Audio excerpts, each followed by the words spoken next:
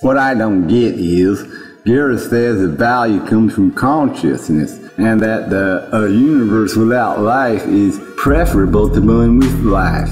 But if there's no life, there is no consciousness, and therefore zero value in the universe. I guess that's why Gareth calls it a zero-sum game, right, moron?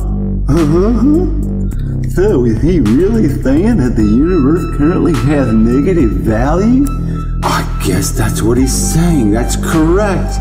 Give the man a fucking trophy. That's right. If I had the power to create the universe, I wouldn't do it because it's got stupid in it. A big fucking pile of stupid. What hasn't he killed it in himself already? What hasn't he killed it in himself?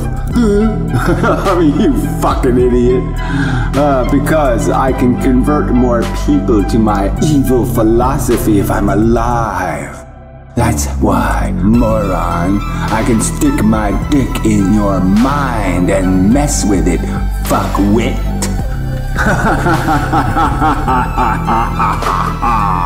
I can force you to waste your time posting comments on videos. Asshole.